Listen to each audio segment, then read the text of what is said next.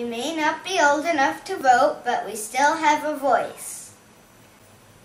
Mr. Obama, now that you are president, we'd like you to do a few things for us kids.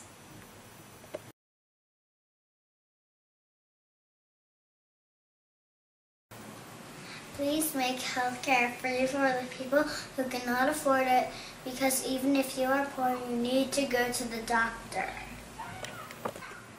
I'm concerned about healthcare because it costs a lot of money to cure a disease like cancer, so people won't die all the time. I'm concerned about healthcare because I don't think some people even get it. I also think you can lower the prices.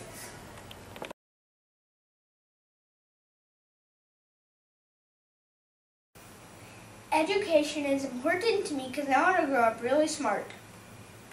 I like that you're helping people grow up to have a good job. I'm concerned about education because I want everyone to have a good school, even the poor.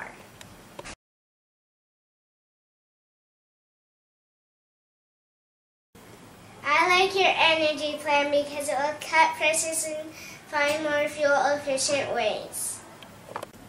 I'm concerned about energy because our world is polluted and I want more windmills. I like your energy plan because you are going to make cars that won't use as much gas.